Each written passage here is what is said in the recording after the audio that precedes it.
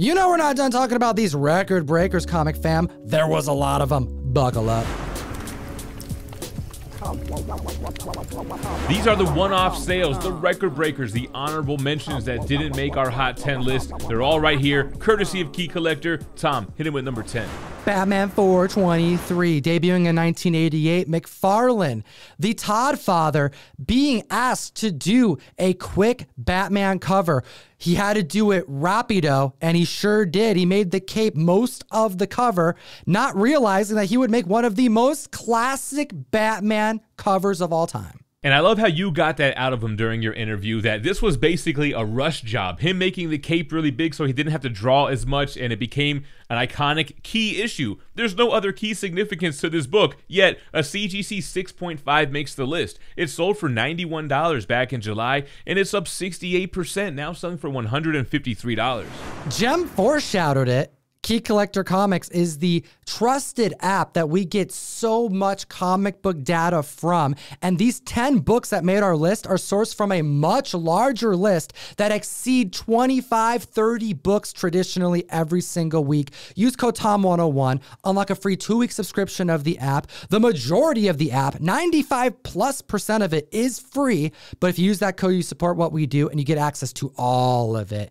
Better your hunt. And next at the list at number 9, we got Robo-Cop, issue number 1, making it. This is an oversized comic that is so difficult to secure in high grade. And I think there's a lot of people that don't realize that this hit sci-fi movie debuted in this oversized book. We found out back in September of 2020 that MGM is creating a screenplay for a new Robocop movie, or it could just be a huge Robocop fan that scooped up this CGC 9.8. It sold for $350 back in 2022 when MGM started developing the screenplay. It's up 58%, now selling for $552. I know I'm crossing my fingers and my robotic toes that this gets greenlit, but we do not know guarantees yet. Next at the list, at number 8, we have Avengers number 3. From 1964, a classic battle between the Avengers versus the Hulk and Submariner, baby. You know I love it every time Namor makes the list, and we have a CGC 5.5 to report on. It sold for $784 back in 2020. Tom, collectors are expecting to see this scene sometime in the MCU. What's it selling for now? An increase of over $200, an increase of 28%, landing at $1,000. Next at the list at number 7, a very strong key book because it's the first reprint of multiple blue chip comic books. We have Marvel Tales, debuting in 1964, issue number 1. That's right, it's a reprint of all the first appearances. Amazing Fantasy 15, Incredible Hulk 1, you have Tales to Astonish 35. That one's the first appearance of Ant-Man in costume. We even get a reprinting of Sergeant Fury and his Howling Commandos. We even get the 13-page reprint of Tales of Suspense 39, First Iron Man, as well as pages from issue 48 of the same run, which is Ditko drawing Iron Man in the classic red and gold armor. A CGC 8.0 came to market and sold just last week for $1,030. It's up now 46% since then, selling for $1,500. At the list at number 6, we have a underrated, underappreciated Punisher key. This is the first solo series featuring Frank Castle, and we have the Punisher limited series issue number 1, but a special version, a newsstand 9.8 to talk about. With an amazing Mike Zeck cover, I'm glad to see this one hit the list. We need some more Punisher love. A CGC 9.8 came to market. It sold for $1,900 back in January, and it's up now 26%, selling for $2,395.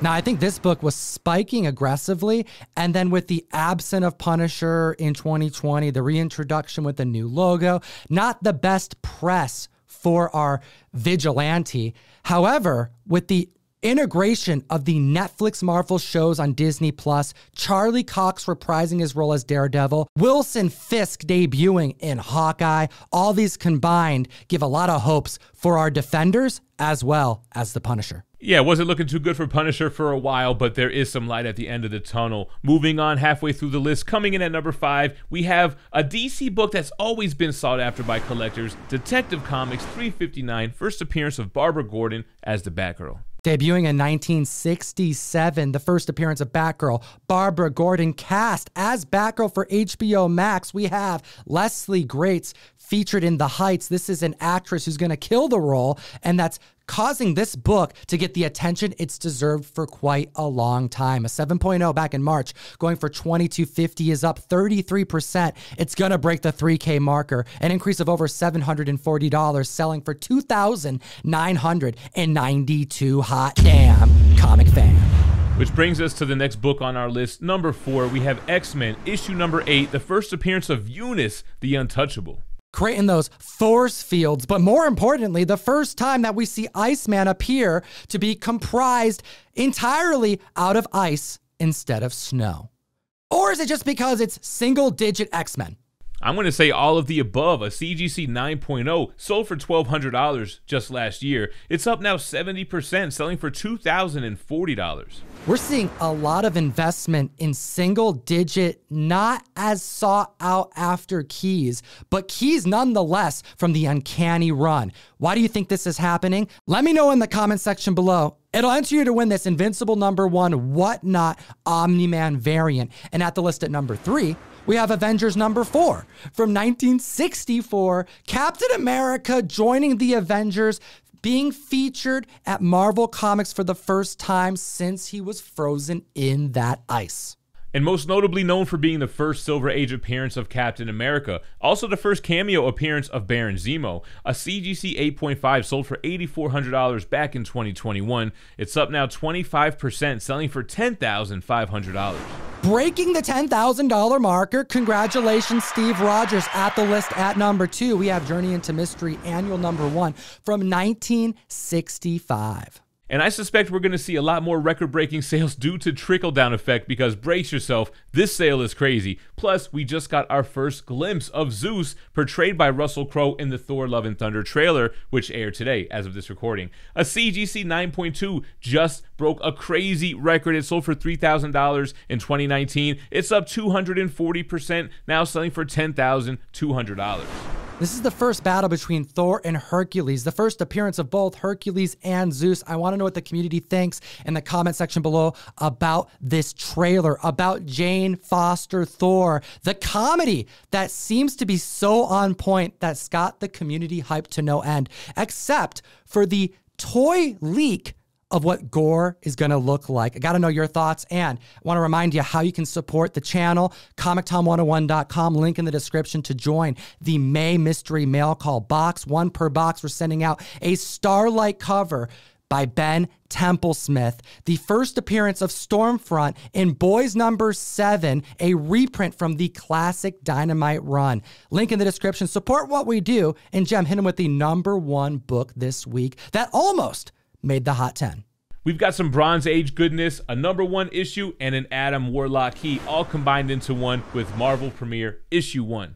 From 1972, the rebirth of him, who gets renamed the Warlock by High Evolutionary, gets an entirely new costume design that we all know and love, as well as a gem that would later be found to be the Soul Infinity Stone. Will Poulter is cast, meaning that we expect to see this cosmic hero soon, and this book at a 9.8 just came to market, last selling in September for $2,500, up 212%, an increase of $5,200, landing at a grand total of $7,800. Hot damn, comic fam. What a week. We got to hear your thoughts about it in the comment section below. Hit the like and subscribe. Go follow Jem Mint on YouTube. And as always, geek responsibly and stay minty fresh.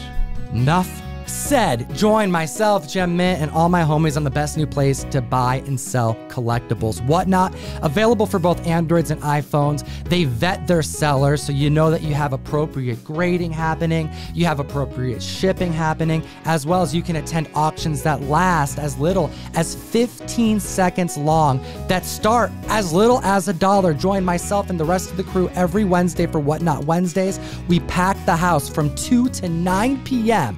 Link in the description, and take a look at these 2 other videos. We made them for you, the comic fan. You're welcome. Pick either one. We out.